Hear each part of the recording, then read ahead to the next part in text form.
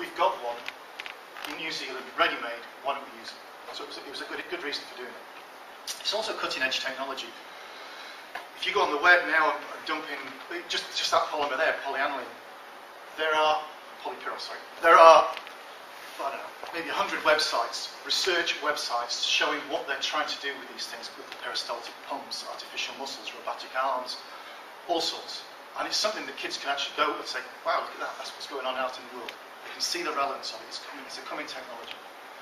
And also, fantastic things, polymers or plastics, as most of them call it, that conduct electricity. They're not told that, it's something new. So it's a new concept. Making the polymers dirty, dead easy. I mean, you just basically put the pyrrole in some water, and we have a little electrical box made up by the electrical technician department. Apply a current to it, we make polypyrrole. And there's this dopant thing, which I'll talk about in a minute. There's the high-tech cell we make it with, 100ml beaker, polycarbonate lid, 3 electrodes. This black thing in the middle is the polypyrrole growing, and it looks like this. We have two negative electrodes. If you just have a single positive and negative electrode, you get a film on both sides of the positive electrode anyway. One side's really thick, the other side's really thin. By putting 2 electrodes in, you get an even film on both sides. And bearing in mind we're dealing with first-year students here, this gives us a chance that they stuff up taking the film off. We've got another film that can work, so it's not completely stuffed up. So that's it's nice and it's easy and it's simple. That was the key thing. We didn't want anything that was really complicated, really hard for them to do. We put in 3 different dopants. The dopants are the things that make it conduct. We gave them a range of dopants, and we gave them a choice of what concentrations. We suggested 2 concentrations. This was, the idea of this at the time was we were going to look at the different dopants, look at the different concentrations, and work out which one gave the best conducting polymer. Now, because they're first-year students, it didn't quite work. And I'll go through that in a minute when I show you actually what we were doing, why it didn't work, and how we're going to remedy that. But that was the basic lab. This is a wonderful set of results that Richard over there got. I haven't got an embarrassing picture of, so he's there, sitting in the back. Richard's a 3rd-year student, did it as a summer project for us. You'll notice the line's a little bit wobbly, and that's the problem with the lab, as it was with the first years. That it involves taking a piece of that polypyrrole, sticking on a bit of sellotape, and putting it in some hot water, and measuring the resistances and measuring the temperature simultaneously. With crocodile clips, make holes, they punch holes in the polypyrrole, so as the polymer moves, and in the lab we use the stirrer bar, the resistance changes and you get fluctuations. So, although it was a nice idea, we're going to have to look at how we actually attach that polypyrrole to the meter when we're actually measuring the resistance. But in principle we could see all the results, and student results. Quite often they'd have a straight line and they'd do something and the line would jump. You could see the slope and they could see it.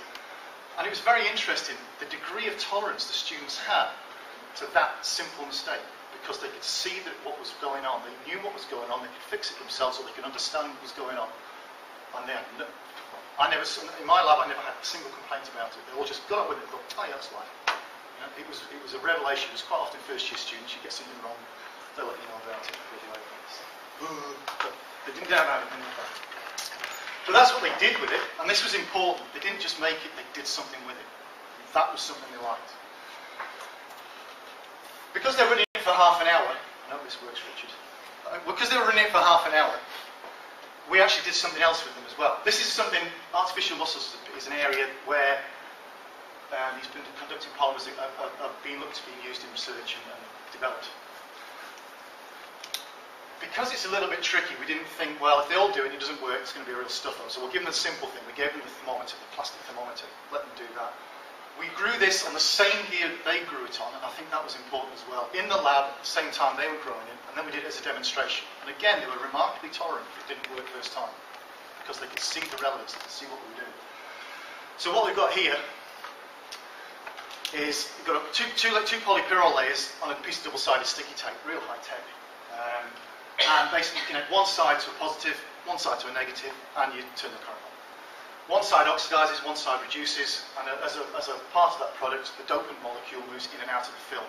And the film will either swell or shrink depending on what the current you put onto it. So what happens? You end up with this. It worked.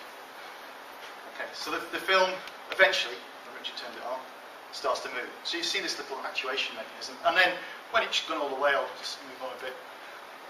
You can reverse the electrodes, reverse the wires, and it bends back again.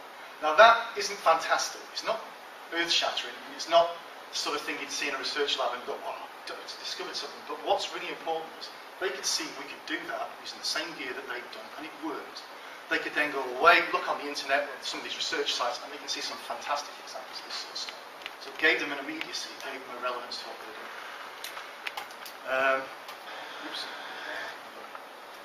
What's next? Oh yeah, the other new lab we brought in was this shift-based synthesis. Why? Well, Dave likes shift-based.